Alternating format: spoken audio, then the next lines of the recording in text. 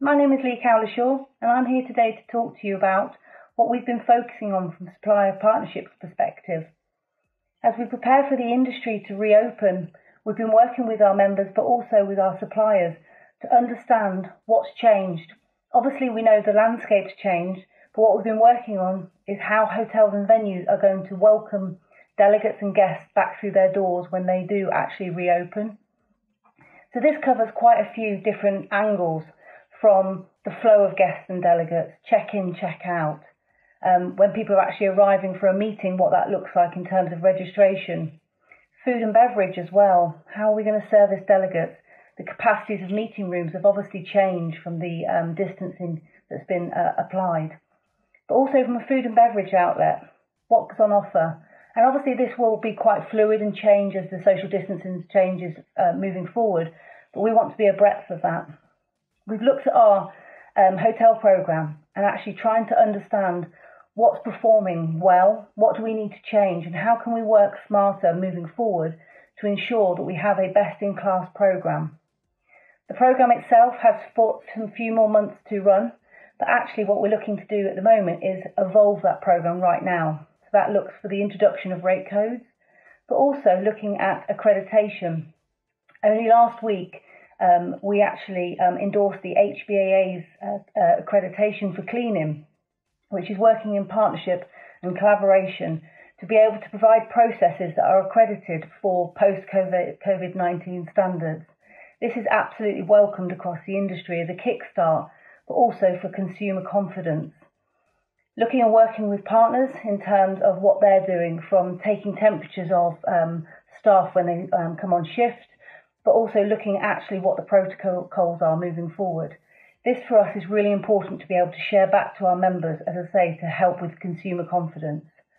As we start to see more green shoots happening within the industry in terms of hotels reopening, looking at how meetings are starting to be redesigned, and whether that's from a hybrid from virtual, but also looking at continuing with the Zoom and what we've been doing, but also from the meeting room perspective, how could that actually be virtually delivered part and part, so part delegates in the meeting room and part delegates on a virtual basis. Obviously content is absolutely key to be delivered, and when we talk about face-to-face meetings or shoulder-to-shoulder, how we're able to adapt that to be able to incorporate within the marketplace moving forward. Really looking at kind of how we can look at our hotel programme has been really, really key for us. And not just that, but from our air perspective as well.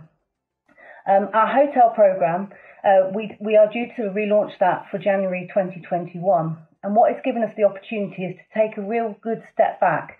So we've had two steering groups now, one from our members and also one from our suppliers, and bouncing ideas off of what's important to them. What are the key areas that they would want to see moving forward? So COVID aside, obviously we've already covered that, but actually moving forward in terms of looking at our top locations, how could we actually bring in more content? Where does that content come from? What actual other areas does it include? So when we talk about just a hotel programme, moving forward, we're going to be broadening our shoulders of that programme to incorporate other content, to make it richer, but also to be able to really support what the traveller and guest wants. And we feel that's a really, really important step forward, but also looking at how we can work with other commodities to plug in content to make that data even richer and that content even richer.